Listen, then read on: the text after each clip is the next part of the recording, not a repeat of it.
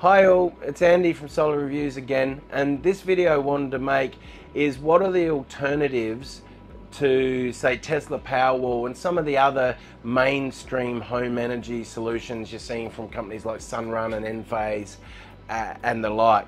Here I am, I'm on a farm, and I have a ground mount solar array, and so the rapid shutdown rules don't apply where I live. So what it allows you to do is look at some other solutions. So with the Powerwall and the other ones, the Evervolt from Panasonic, the Enphase solution, the SolarEdge home energy battery solution, those solutions are all now these beautifully packaged batteries with a battery inverter and an app, a web app, all in one package, mainly designed to retrofit onto existing solar systems.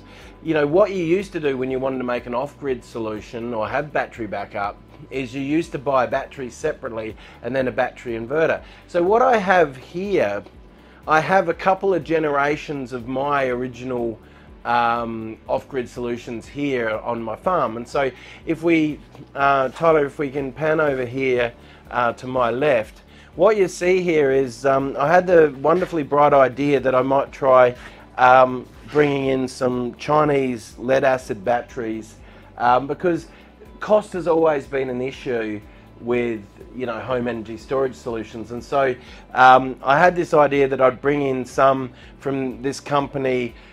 Bad decision. As you can see, they've become sitting in the corner here, like waiting to be recycled. I decided not to use them. But initially I used these, and what you did in the old days, when you had lead acid batteries, you had a different inverter. And I think I had, from memory, I had a SunPro inverter, which is actually an Australian inverter company that makes off-grid battery inverters. But skip forward to another generation.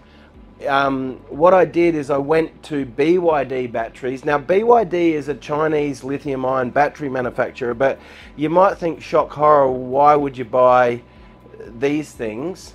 BYD make most of the lithium batteries used in the world in aeroplanes, and so I've had these for a few. So each one of these battery cabinets I think has about 12 kilowatts of battery storage in it. I haven't opened these for a while, so there's a few. So they have basically the battery cells. So in there, there'd be a whole heap of little lithium-ion battery cells and a battery management system. But this is sort of still like an old school solution because you don't have the battery inverter there. So what I have up in the paddock, I have a ground mount array.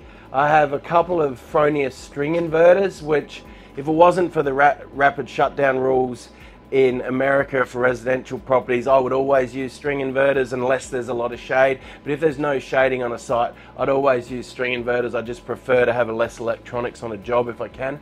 And so we basically have the DC power coming down from the panels being converted to AC power here, and then basically being fed into these Victron battery inverters. And so what these are doing is these are handling all the interface between the solar, which is coming through and being converted to AC here, and then being fed in here between the grid and the loads in my house. So you'll see the circuit board up here, and you'll see the monitoring up here. Although Victron, I think, are a little Dutch company, but they're a really cool company. Like, they're the type of company where like the owner of the company actually mans the support line and knows all about his product.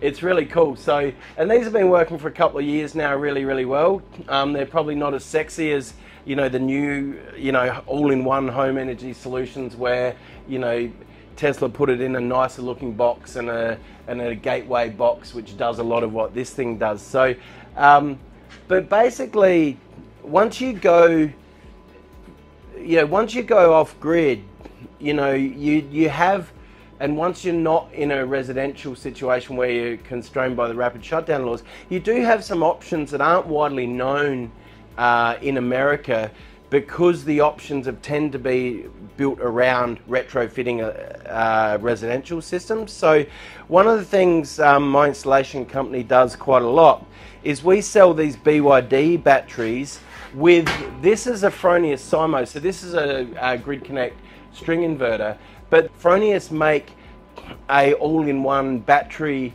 inverter where you can DC connect to the inverter and your batteries and run an off-grid system or even a hybrid system, so they do run on grid as well. So particularly if you're looking at a bigger battery solution, and particularly if you're looking in a rural or area where, you know, a ground mount is an option, and so you can use something different. I don't know off the top of my head whether something like the Fronius hybrid inverter actually can work with, say, Enphase or SolarEdge power optimizers or Enphase microinverters. I don't know, I'd have to find out. But I just wanted to quickly make this little weird video that, you know, although the industry is going to these neatly packaged solutions, the electronics which sits behind them, you know, used to look like this, and really it's just putting all this in a neater package, really. So, and I just wanted to particularly make the point that there are other options, particularly if you're looking at, you know, bigger rural, regional, you know, dairies, things like that, you know, small commercial scale battery installations.